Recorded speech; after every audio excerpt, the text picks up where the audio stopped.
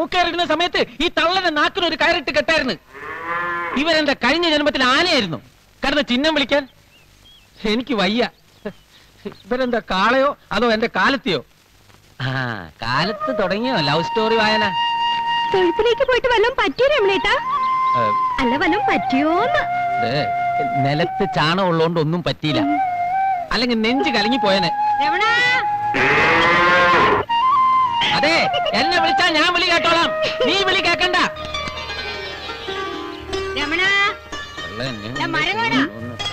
വരുന്നു കൊച്ചമ്മേ.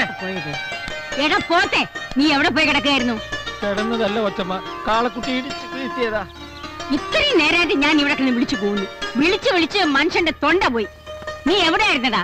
പശുവിനെയും കാളക്കുട്ടിയെയും കെട്ടി തീറ്റ കൊടുക്കാനുള്ള പുറപ്പാടിലായിരുന്നു. അപ്പോഴാ കൊച്ചമ്മ വിളിച്ചത്, അപ്പോഴാ കാളക്കുട്ടി ഇടിച്ചത്. നിന്റെ അച്ഛൻ നിനക്ക് അറിഞ്ഞിട്ട പേര് തന്നെയാ രമണൻ.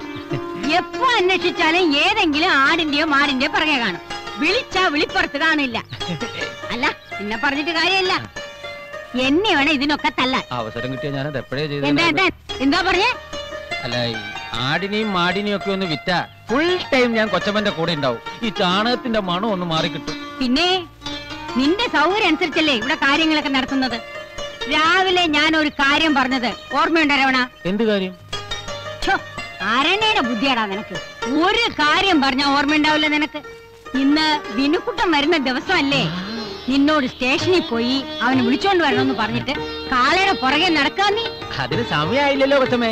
സമയത്തിന് ഓടിക്കരി ചെല്ലാൻ നീ ആര്, മന്ത്രിയോ? വേഗം സ്റ്റേഷനിൽ പോവാൻ നോക്ക്. ഇപ്പൊ തന്നെ പോയേക്കാം. നിക്ക്, ഈ കോലത്തിലാ പോണ? ഈ കോലത്തിന് എന്താ കുഴപ്പം? കുഴപ്പം നിനക്കല്ല, എന്റെ വിനുക്കുട്ടനാ. അവന്റെ സ്റ്റേറ്റസ് എന്താണെന്ന് നിനക്കറിയോ? വലിയ പഠിപ്പൊക്കെ കഴിഞ്ഞിട്ട് വരിക. അച്ഛനും അമ്മയും ഇല്ലാത്ത കുട്ടിയാ. ഈ അമ്മാമ്മ ജീവിച്ചിരിക്കുമ്പോ അവനെ ഒരു തരത്തിലും വിഷമപ്പെടുത്താൻ ഞാൻ ആരെ അനുവദിക്കില്ല. അല്ല, അതും എന്റെ കോലവും തമ്മിൽ എന്ത് ബന്ധ കൊച്ചമ്മ? എടാ, ഈ തറവാടിന്റെയും അളവറ്റ സ്വത്തുക്കളുടെയും ഏക അവകാശി അവൻ. അവന്റെ നിലയും വിലയും അനുസരിച്ച് വേണ്ടേ അവിടെ ചെല്ലാൻ. അവന് പരിചയമുള്ള ആൾക്കാർ ആരെങ്കിലും അവിടെ ഉണ്ടെങ്കിൽ അവര് നിന്നെ ഈ കോലത്തിൽ കണ്ട ആ നാണക്കേട് ആർക്കാ? അവനല്ലേ? അത് ശരിയാ. അപ്പൊ ഇതിന്റെ മുകളിൽ ഒരു കോട്ടിടാം. അയ്യടാ, അവന്റെ ഒരു മോഹം. നീ കുളിച്ചോ? സത്യമായിട്ട് കുളിച്ചു. എപ്പോ? ഇന്നലെ.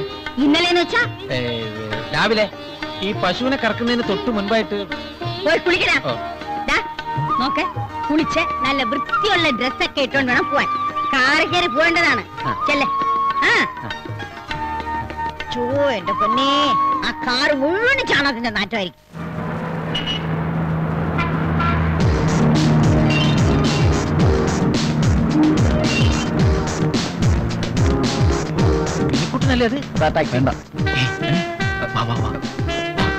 എന്താടാ രമണേട്ടൻ? മരണാത്മം? എടാ രമണേട്ടൻ എന്റെ വീട്ടിലെ പണിക്കാരനാ. കർത്താവേ, കുരിശാവോ? നിന്നക്കാവില്ലേ കുരിശുണ്ടോ? എടാ, അയാള് കണ്ട നമ്മുടെ പ്ലാൻ ഒക്കെ തെറ്റും. അയാളുടെ കാര്യങ്ങൾ പറഞ്ഞ് നമുക്കിപ്പോ പോവാന്നേ. പിന്നെ അതും പറഞ്ഞിട്ട് അങ്ങോട്ട് ചെന്നാ മതി. നിനക്ക് എന്റെ അമ്മൂമ്മയെ അറിയാൻ മേലാഞ്ഞിട്ടാ. ഇതുപോലൊരു ഹിറ്റ്ലർ ഭരണം നടത്തുന്ന അമ്മൂമ്മ ലോകത്ത് എവിടെയും കാണില്ല. ഓ പിന്നെ ഫ്രണ്ടിന്റെ വീട്ടിലേക്കാണ് പോയെന്നറിഞ്ഞ അടുത്ത സെക്കൻഡിൽ അമ്മാമ്മ എവിടെ എന്നെ തൂക്കിയെടുക്കുകയും ചെയ്യും. എന്റെ മോനോട് ഞാൻ ഒരു കാര്യം ചോദിച്ചോട്ടെ, എന്തിനാണ് എത്ര റിസ്ക് എടുത്ത് എന്നോട് വരുന്നത്? അധികം വാചകം വിളിക്കാതെ മുങ്ങാൻ നോക്കണം. നിക്ക്, തിരുവാതിര ഒന്ന് മോനിത് പറഞ്ഞിരുന്നെങ്കിൽ കഴിഞ്ഞ സ്റ്റേഷനിൽ നമുക്ക് ഇറങ്ങാമായിരുന്നു. നീ വന്നേ ചേട്ടാ, വണ്ടിയെടു.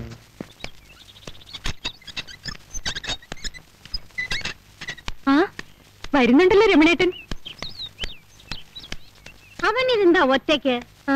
വഴിയിൽ എന്തെങ്കിലും പുലിവാല ഒപ്പിച്ച് കാണും. വിനുക്കുട്ടൻ അവിടെ? അപ്പൊ വിനൂട്ട് അങ്ങോട്ട് വന്നില്ലേ? വന്നില്ലെന്നോ? നീ ആരെ വിളിക്കാനാ പോയത്? വന്നിട്ട് അകത്ത് ഒളിച്ചിരിക്കായിരിക്കും അല്ലേ ജാനകി? ആരെ? വിനുക്കുട്ടൻ. നീ കളിക്കാതെ കാര്യം പറ. വിനുക്കുട്ടൻ എവിടെ? വിനുക്കുട്ടനെ പോലെ ഒരാളെ ഞാൻ കണ്ടിരുന്നു, പക്ഷെ വിനുക്കുട്ടനെ കണ്ടില്ല. അഥവാ വിനുക്കുട്ടനാണെങ്കിൽ ഇങ്ങോട്ട് വരാനുള്ള വഴി അറിയാലോ, പിന്നെ ഞാനെന്തിനും സംശയിക്കണം? അതുകൊണ്ട് ഒന്നും സംശയിക്കാതെ ഞാൻ ഇങ്ങോട്ട് പോന്നു. ഇപ്പൊ കൊച്ചമ്മയുടെ സംശയം മാറിയല്ലോ. സംശയിക്കണ്ട, സംശയം മാറി. നിന്നെ ഒരു കാര്യത്തിന് അയച്ചാ എന്നെ കൊണ്ടൊന്നും പറയിപ്പിക്കണ്ട. ഒന്ന് വണ്ടി നിർത്തിക്കേ. എന്തിനാണ്? ഇവിടെ ഇവിടെ.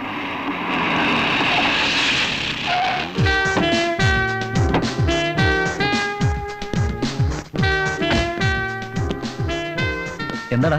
പാവൻ രമണേട്ടൻ. വിളിക്കല്ലേ? അയാൾ നിന്നെ ശരിക്കും കണ്ടു. അമ്മാമ്മയോട് പറയുന്നുണ്ട് 100% ഉറപ്പാ. അതിനുള്ള ബദൽ സംവിധാനം ഞാൻ ചെയ്യാം. ആ മൊബൈൽ ഇങ്ങട്. ഇനിയിപ്പോ അതിന്റെ ഒരു കുറവ് വേണ്ട.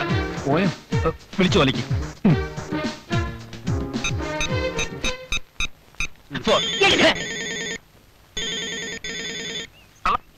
ഹലോ അമ്മാമേ, ഏ ഇത് ഞാനാ വിനു. മോനെ, നീ എവിടുന്നാ? സ്റ്റേഷനിൽ നിന്നാണോ? ഞാൻ ബാംഗ്ലൂരിൽ നിന്നാ വിളിക്കുന്നേ. ഉദ്ദേശിച്ച പോലെ ഇവിടുന്ന് വരാൻ പറ്റിയില്ല.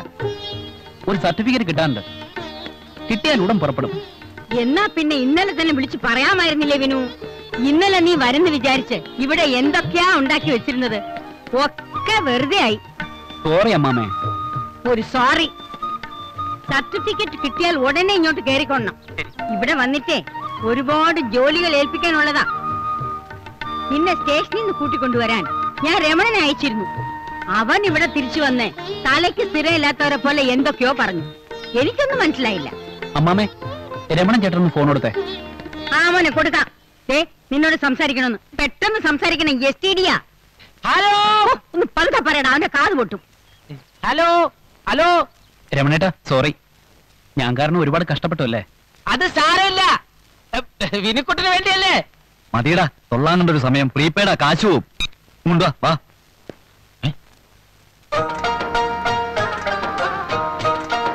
നിന്റെ അഗ്രഹാരത്തിലെ കഥകൾ പറഞ്ഞപ്പോ എനിക്കൊരു ആഗ്രഹം തോന്നി. 2 ദിവസമെങ്കിൽ 2 ദിവസം എനിക്ക് ജീവിതം ഒന്ന് ആസ്വദിക്കണം. അത് കഴിഞ്ഞ് എസ്റ്റേറ്റ് കാര്യങ്ങൾ തലയിൽ കെട്ടിവെക്കാൻ കാത്തിരിക്കുന്ന അമ്മാമ്മയുടെ അടുത്തേക്ക്. Very good. നീ ഉദ്ദേശിക്കുന്ന പോലെ അത്ര വലിയ സ്വാതന്ത്ര്യമുള്ള സ്ഥലത്തേക്കൊന്നല്ല നമ്മൾ പോകുന്നത്. കൃഷ്ണാപ്പള്ളിയിൽ നിന്നും കുടിയേറിയ പൂർവികന്മാർ ഇന്നും കാത്തു സൂക്ഷിക്കുന്ന സംസ്കാരം ഞങ്ങൾക്കുണ്ട്. ബ്രഹ്മത്തെ അറിയുന്നതിന്റെ സംസ്കാരം. അതിന്റെ നടുവിലേക്കാണ് നസ്രാണിയായി നിന്നെ ഞാൻ കൂട്ടിക്കൊണ്ടു പോകുന്നത്. വൈദ്യനാഥപുരം എന്ന എന്റെ അഗ്രഹാരത്തിലേക്ക്.